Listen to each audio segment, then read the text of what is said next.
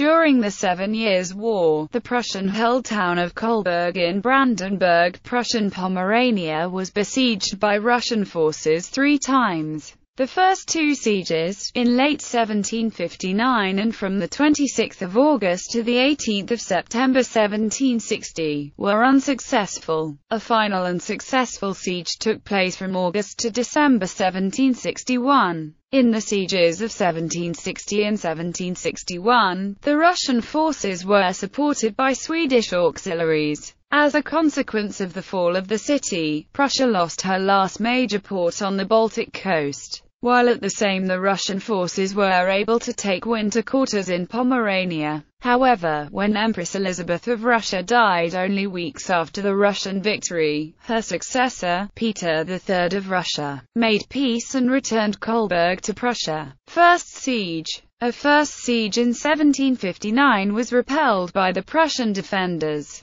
Russian Count Fermor was ordered to expel the Prussian forces commanded by Count Donner from Pomerania, take Kolberg and establish winter quarters in Brandenburg-Prussian Pomerania. Fermor reluctantly pursued his objectives, regarding full achievement nearly impossible. Fermor dispatched 4,000 troops and 20 artillery pieces, commanded by Lieutenant General Johann Parmenbach, to siege Kolberg, defended by 700 regulars and a levy, commanded by Heinrich Sigismund von der Heide, who had just upgraded the defense works and stocked supplies. Siege was laid on the 4th of October. Though Russian reinforcements brought up Parmenbach's strength to 5,000 the following month, heavy rain and storm rendered successful construction of siege works impossible. In addition, 27 Russian warships arrived to assist the siege from the seaside, yet throughout October, storms wrecked 21, and none came close enough to participate.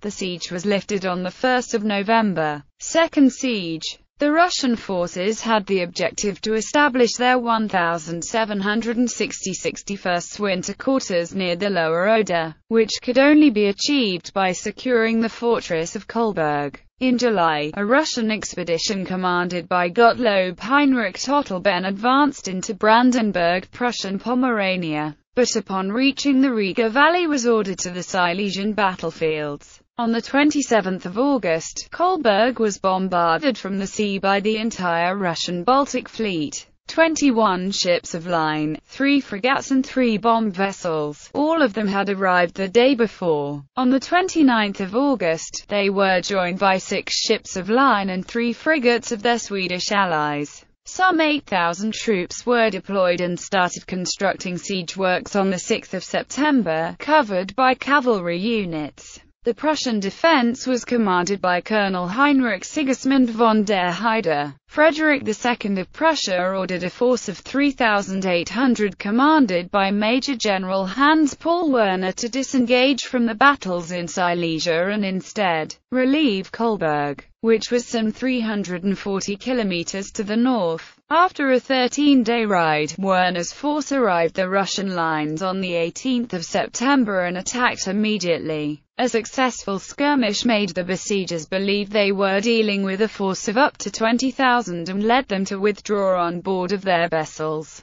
The Swedish and Russian ships left on 20 and the 23rd of September, respectively. Russian casualties amounted to 600 troops. After the battle, Frederick promoted both Werner and Heide to the rank of a lieutenant general. Third siege. Tottleben, who had commanded the Russian spring campaigns in Pomerania the year before, committed treason and revealed to Frederick the Russian plans to siege Kolberg again in 1761. Once Frederick was aware of this, he ordered supplies to the fortress. Withdrew Prince Friedrich Eugen of Württemberg from the Swedish front in Mecklenburg. Württemberg reached Kolberg on the 4th of July, where he commanded a reinforced defense force of 12,000 troops. Russian commander Pyotr Alexandrovich Rumyantsev-Zadunaysky, commanding a weaker force, took quarter in nearby Kozlin on the 23rd of June, awaiting reinforcements.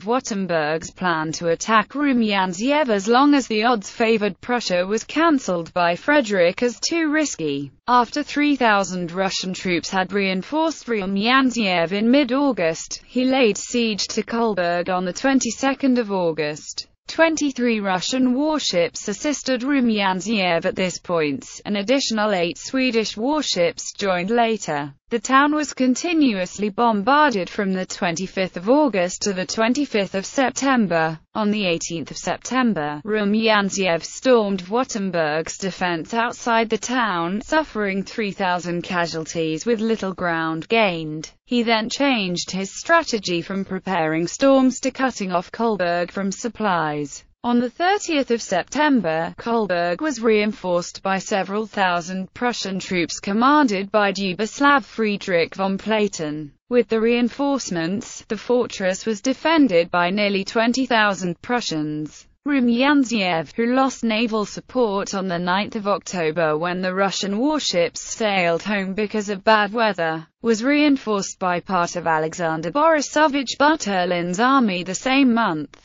His cavalry, commanded by Gustav Berg, cut off Prussian communication lines, countered excursions of Württemberg's 2,700 horse and captured at least 4 their units. As the Prussians were running out of supplies, Platen's force was ordered to Berlin in late October. In November, Württemberg abandoned Kolberg, broke through the Russian lines to reunite with Platen, and then attempted to rout Rumyantsev from the rear. On the 12th of December, the Russian forces halted his final attempt at Spee, some kilometers southwest of Kolberg, inflicting 1,000 casualties on his force. Württemberg's remaining 8,000 troops thereupon retreated to Stettin. On the 16th of December, Kolberg capitulated to Rumyantsev, enabling his forces to take winter quarter in Brandenburg-Prussian Pomerania. Another Russian achievement was that Rumyantsev's siege kept Platen's forces in check, whom hard-pressed Frederick had expected to aid him in Silesia once Kolberg was relieved.